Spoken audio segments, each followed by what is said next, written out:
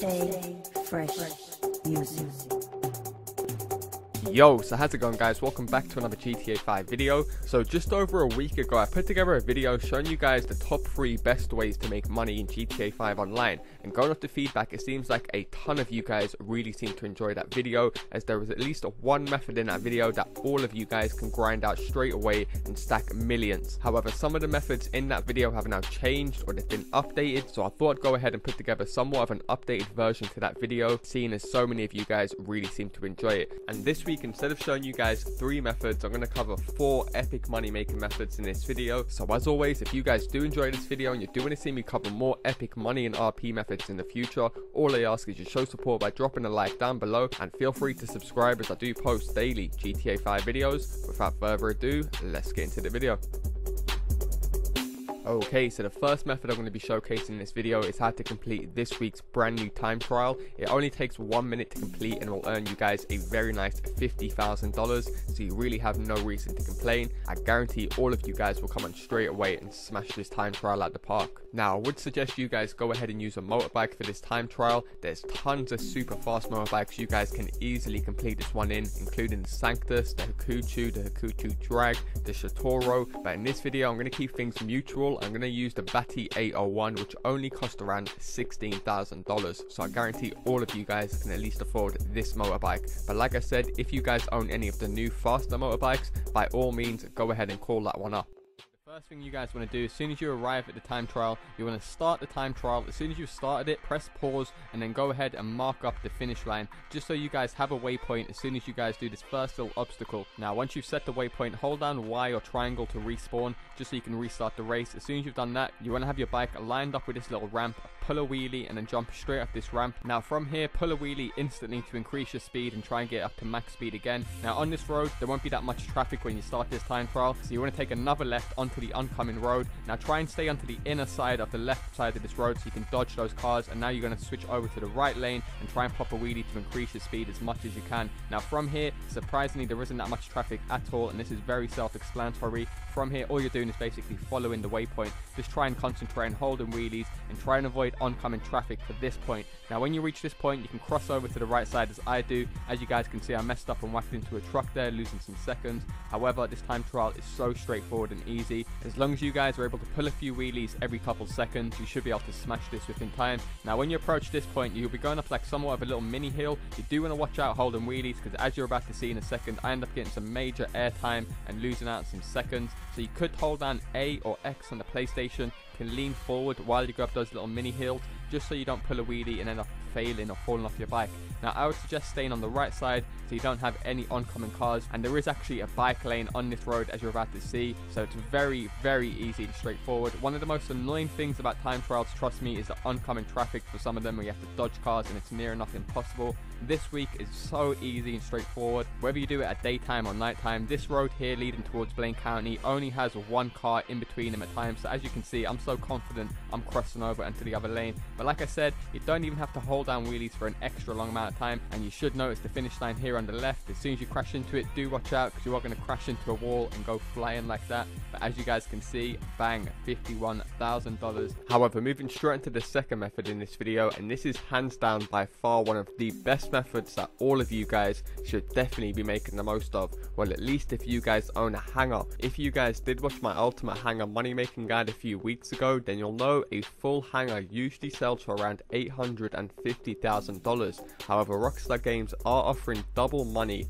on all hanger missions all the way up until next Tuesday, which means you guys will be receiving 1.7 million for a full hanger, which is extremely good, especially if you guys have seen my hanger money making guide. I did cover a bunch of stuff in that video, like what's the best product to source, how you guys can save a bunch of time, hours a day, as well as a bunch of game changing tips like how you guys can save your product even if it gets destroyed by a random player in your game, or you end up crashing your plane into a mountain. You guys can never lose your product. So make sure 100% of you guys, if you're grinding hangers, you at least watching that money guide once, because I guarantee there's going to be at least one tip in that video that will help all of you guys out. So I will leave that video linked down low in the description. And secondly, before I move on to the next method, it is worth mentioning that all hanger missions and sale missions must be done in a public session. So what I will will also do is leave a link download to another video showing you guys how you can get an empty public session with as many friends as you like, so you guys can grind out as much money as you want without having to worry about some random players coming over in jets trying to hassle you guys. However, as you guys can see on screen, this final sale mission took us under 10 minutes to complete, and bang, I received over 1.7 million. And the reason I did receive more than the 1.7 million I got quoted at the hangar is because I earned something called a high demand bonus by having a bunch of random players in my game when I sold the product. But like I said, I've already put together a video going into full detail about everything you guys need to know when you're making the sale from a final hangar. So like I said, I will leave a link to that video download in the description. Plus, it is worth mentioning before I do forget, Rockstar Games are also offering double money and RP on all associate and MC club members' wages, which is a massive increase. I believe the average an associate would earn in a final sale mission is usually like 25 to 30k, so by them earning up to 60k per sale mission, if you guys make like 5 sales per mission, your associates will also be earning some very good money. So if any of you guys are looking to grind at the hangar method, do be sure to leave a comment underneath this video and say willing to grind method 2, followed by your PSN or your gamer tag, and you might be better off leaving whether or not you got a mic, because I know certain players only like to play with other players who've got mics. However, moving straight into method 3, and this is actually a method that I showed you guys around 2 weeks ago. However, Rockstar Games have gone ahead and extended this promotion. If you guys aren't aware, Rockstar Games did bring out a brand new adversary mode called Motor Wars, which is a pretty fun game mode to play. However, if you guys do grind out this game mode in the right way, you'll easily be able to earn over $100,000 as well as an insane 15,000 RP from a single game. First things first, you guys want to be in a free roam public session. You want to press start, go across to online, go down to playlist, and you want to create a playlist with a few of these new motorway adversary modes in them. Now obviously, depending on how long you guys play the game, the more modes you guys want to add. I'll suggest adding maybe 4. 4 is a good number to play because these games do end up going very quickly. However, I would suggest you guys do put a minimum of 2 maps in this playlist so you guys can at least grind this out properly. Now if you guys do want to do the same maps as me, I did do motorways 1 and 2, but you guys can go ahead and do any of the maps. It won't make a difference whatsoever.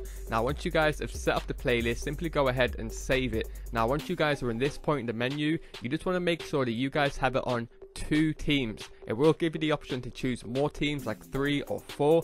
However, you guys definitely only want to put it on 2 teams because we do need a minimum of 4 players in the game. If we split the teams up into more than 2, like 3, 4, what that's also going to do is actually going to split up the payments into 2nd place, 3rd place and 4th place. So overall, the majority of your friends and you are going to be earning less money while grinding this method. Whereas if you put it on 2 teams, at least 2 of you will be earning the max payout every time that you grind this method. And then once you guys have done that, you want to change the first to win to 2 rounds and then go ahead and start the game up. Okay, so the first indicator that's going to indicate how much you guys receive for your final payout will be the time that you guys spend in the game. So if you guys go ahead and spend under 3 minutes in this game, the winner will only receive 10k and the losers will receive 5k. If you guys spend between 5 to 7 minutes in the game, it will jump up to 16k for the winner and 18k for the losers. If you guys spend between 8 and 10 minutes in the game, it's going to jump up to 20k for the winners and 10k for the losers. However, if you guys are able to spend 10 to 12 minutes in the game, that will jump all the way up to 26k for the winners and 13k for the losers. However, what you guys may notice is it only actually gives you guys a potential of 10 minutes in the game. So all you guys want to do is simply mark around the central spot of this big yellow circle and dive to that location. I know some of you guys are going to be thinking, why not just stay in the cargo bob and let the timer run down? Well, in actual fact, this big yellow circle or the designated area that we have to go to will actually start shrinking, and then you guys will just get knocked out of the round and you'll be kicked out. So if you guys are doing this with friends, I would suggest just dive into the floor in the central spot and then maybe tying an elastic band around your control pad just so you you guys don't end up getting kicked for inactivity, because all you guys want to do is make sure the 10-minute mark runs down. Now, if you guys are playing against a bunch of randoms and you do prefer to play solo, what you can actually do from here is dive on top of one of the skyscrapers and then tie an elastic band around your control pad. That way no other players will be able to get to you, because they can't get up the skyscrapers, as there's only car vehicles and weapons on the ground. Nothing is located on the skyscrapers. But like I said, only do this if you guys are playing against randoms, people that you don't know and you don't want to take any risks. But if you guys know the other people on the other team and you're all just looking to earn the most amount of money, then you can go ahead and dive straight onto the floor. So fast forward in this gameplay to save you guys time. As you guys can see right here, I just put an elastic band around my control pad so my character walks in a circle. That way he won't be getting kicked from the game. Now, as you guys will notice, once the timer runs down, it's actually going to go into overtime, and it's going to give you guys a 2-minute overtime period. So all you guys really have to do is make sure you spend 1 minute inside of overtime so it passes the 11-minute mark, and that payout will jump up to 26k, all the way from 20k for literally less than a minute's work. So as you guys can see on screen, once it goes into sudden death, the circle will shrink dramatically, almost becoming a little mini dome. That's why I told you guys to head to the central point right at the start of the map, so you guys can already be next to this dome once it goes into sudden death, just saving you guys a bunch of time having to get in a vehicle and drive all the way over to the central point. Now secondly, you guys will be able to earn something called a winner's round bonus, and that's earned by winning the rounds back to back. And if you guys remember, when we first set up this game mode, it was the first to win 2 rounds, so we have a potential of playing a total of 3 rounds. If you guys do want to play it smart, what you can do is just come against some really bad noobs and just let them go ahead and win the first round, or if you guys are doing it with friends, just go ahead and let them win the first round, and then if you guys go ahead and win the next 2 rounds, you'll be earning the winner's round bonus in that game, as well as the max payout from each individual round. So by us losing the first round, we're going to be receiving 13,000 plus the 26k from winning this round, the second round, and if we go ahead and win the third round, that's another 26k, taking our total to a very nice $65,000. However, as you guys saw right at the start of the video, and as you guys will see in just a second, because we earned all the bonuses, it's actually going to jump all the way up to $105,000, boys, for literally doing nothing. And I think we can all agree, if you was receiving 65k every game compared to 105k, after a few games, that really does add up very, very quickly. And not only are we going to be earning a ton of money from that game, as you guys can see right here, 15,000 RP from a single game, boys. I know a ton of you guys have been asking me what is the best way to rank up recently. This way you can't lose, you're going to be ranking up and earning good money at the same time. You really have no reason to complain. However, moving straight onto the fourth and final method in this video, and this is by making the most out of the double money and double RP on all the stunt races which is currently going on. It's the one style of mission that most people are confused on what is actually the best way to grind it out when you want to make the most amount of money in the shortest period of time. So what I'll do in this video is quickly run through all of the essentials that you guys need to know whether you guys want to grind this out solo or with friends. First, the most important part you guys want to remember is to never finish these races under 4 minutes. That is the most important benchmark to do with these races and how the payouts work. So as you guys can see on screen, I managed to finish this Rocket Voltic race in just under 4 minutes, and I only received a measly 5k, which is not good at all. However, if you guys pay attention to the clock in the bottom right, by me literally just sitting in this mission for an extra 18 seconds so it passes the 4-minute mark, my money will literally double, taking it well over 10k for only 4 minutes work, which is extremely good. Now, an important point to remember is each lap on these new stunt races is literally around 3.5 minutes. So a lot of the times you guys will finish these races just under the 4-minute mark. So you actually want to pay attention to the clock in the bottom right, as I think we can all agree being able to double your money by only spending an extra 10-15 seconds in a mission is insane. And you guys will be able to increase that more by spending a further 2 minutes in a race. So by finishing the race in just over 6 minutes, your payout will increase by 10k to just under 14k, so about 13.5k, and a very nice 3600 RP. However, to earn the max payout from doing this solo method, you guys will have to spend a further 1.5 minutes in the race, so it passes the 8-minute mark, and that will increase yet again to just under $17,000. However, the RP will remain the same, around 3600, and that is 100% the new cap on all of these races. I know a lot of people have been putting out false information saying spend up to 16 minutes in races to earn the max payout. That is no longer the case. These people do not spend their time testing out these methods for you guys like I do. So as you guys can see on screen, 16 minutes passes in the race and I still receive the same $16,000. The only other way to increase this is with players in your mission. 8 minutes is the time cap to earn the max payout for all of these races. That is another important thing. All of these races work the same. I've also seen people putting out information saying always do this race because it pays more than the Rocket Voltic. All of that is also bullshit. The only determining factors are the players and the time spent in the mission. So now you guys know that 8 minutes is the time cap. You guys saw that you earned about $17,000 for spending 8 minutes in the mission. However, if you guys can remember, by spending only 4 minutes in the race, we managed to get a very nice $10,000. So if I was to do this race 5 times in 4 minutes, I would get $50,000, which would only take me about 20 minutes because I'm only spending 4 minutes on each lap.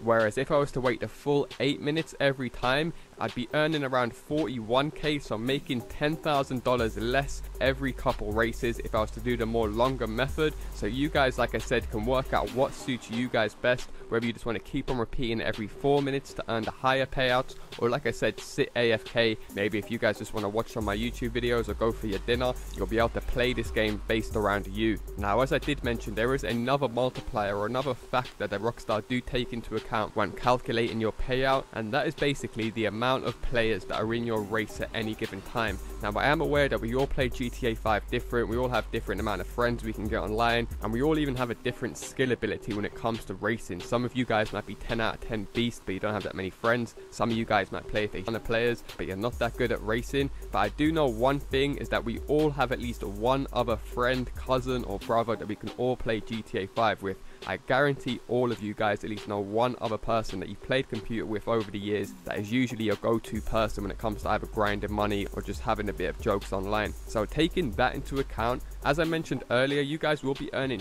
10k by doing this solo for just 4 minutes, but by getting one other person in your race, you guys will be earning an extra $4,000 every single time for literally just doing nothing, exactly just over 4 minutes. But by having one other person in your race, you're able to earn an extra 4k every single race. And your friend, you might be thinking, oh well, he's only going to get 2k, there's no point of him doing it. No, he will still be earning a very nice $9,800, so practically the same as if you was doing it solo, just slightly less because you guys earn 10k, he's going to be earning 9.5. But for only 4 minutes of racing, I think we can all agree that is extremely high. So I can see why a lot of people might want to do you win one race and then you let your friend win one race and then you win one race, because by doing it that way you'll actually be earning, like I said, more than by doing it by yourself solo, because you're also going to be getting that player bonus. And because the loser still gets 9k, which is only a couple $100 less for coming first solo, you guys really have nothing to lose out by getting an extra friend in here.